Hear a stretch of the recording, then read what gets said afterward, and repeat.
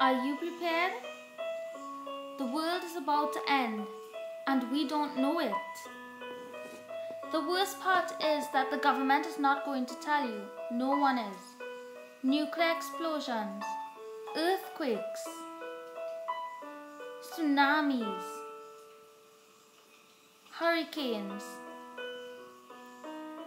even tornadoes. They all cause a lot of harm, and they are all going to combine to form the unbeatable package which will end all of humanity. Can it really hurt us? Will it hurt us? If it can hurt them, it can hurt all of us. So what happens next? Well, there's a solution, and it is to move. Where? To another planet. What about Mars? Or it could be Jupiter, or maybe Mercury, or even Venus. Which one? This is where we resorted to science, math, and history. All of the planets except for Earth were named after Roman gods and goddesses. Now, let's take a blast through space. This is planet Earth, our home, which will soon be destroyed.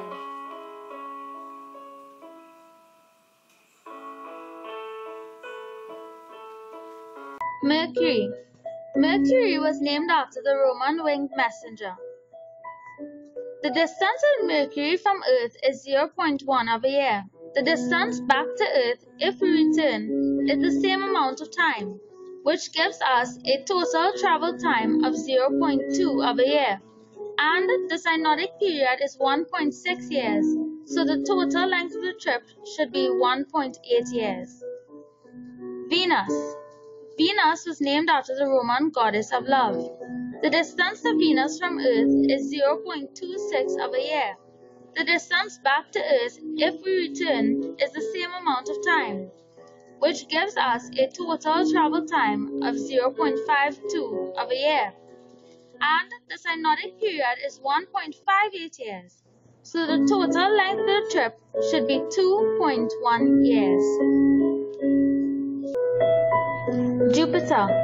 Jupiter was named after the chief Roman god. The distance to travel from Earth to Jupiter is 1.19 of a year. The distance back to Earth, if we return, is the same amount of time, which gives us a total travel time of 3.18 years. And the synodic period is 1.09 years, so the total length of the trip should be 4.89 years. Mars.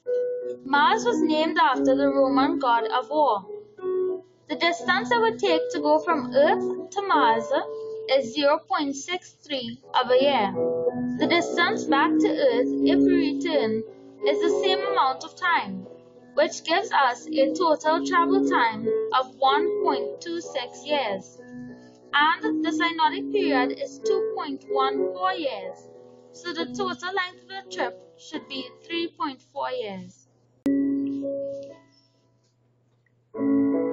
Now, here are the calculations on a spreadsheet.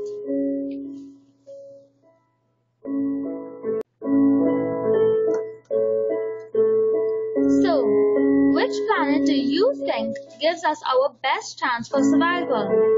Which one do you think we can most conveniently travel to? We know where we've chosen to go. Do you?